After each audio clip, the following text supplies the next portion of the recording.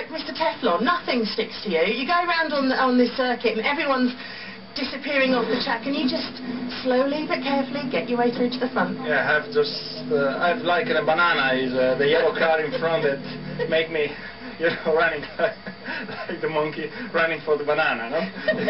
When I see yellow in front, I'm just pushing hard. I want that banana. Yeah, talk to me about chasing that little yellow banana.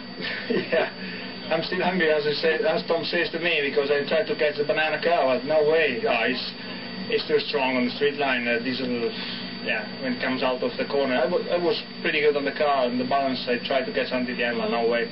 In the last 3 laps I destroyed the tyre, so there was no possibility to have him.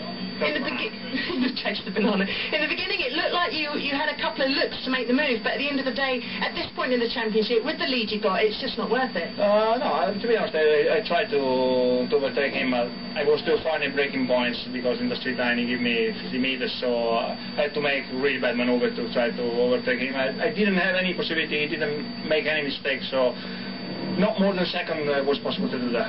Well, well done to you, because obviously it's a great day for the team.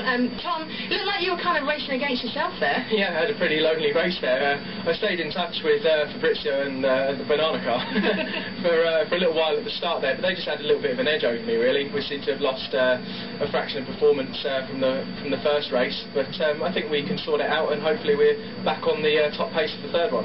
Okay, look forward to that. Thank you.